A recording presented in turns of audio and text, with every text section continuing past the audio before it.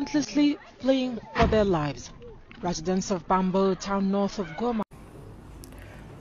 Where are those that are holding Israelites flag, Palestinians flag, and they are crying free Palestinians, free Israelites? Where are those Africans that are doing all these things?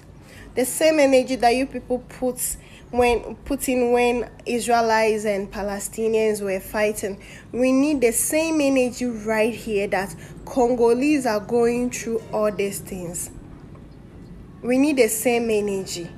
Why Africans? Why are we like this? Why? Like literally, I was even crying when I was watching this video. And when Palestinian was Israel and Palestine war started, our president, Mr. Akufo-Addo, he was the first person that he told them that he's in support with them, but I've not seen any video circulating that he is in support with Congolese.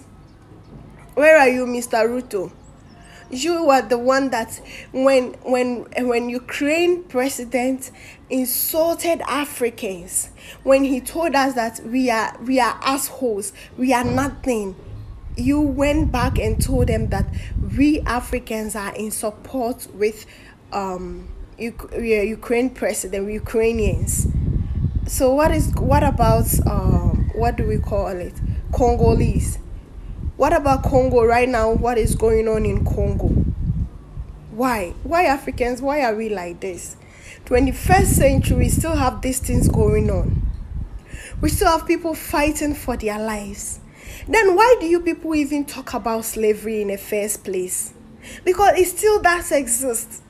And we are the same people that we are selling our people out. Why do we have to leave our people in the hands of their own oppressors? Why? And when they want to flee themselves, we will have ECOWAS to go, and then we will have ECOWAS to go and tell them that they've what is wrong with Africans? Why aren't we coming together to fight for what is us? Why is it that for few people to enjoy, a lot of people are going through all this? Why? Why? Like, why? Why must we still go through all these things? Why? Why must we still go through all this time around? Why? Where are you, our people? Why are you people leaving us? Why? This is so sad.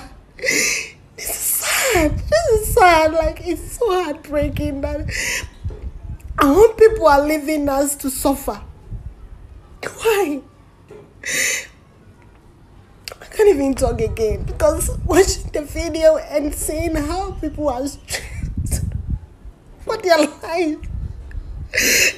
Our own people are going through all this, and our leaders cannot say anything about it.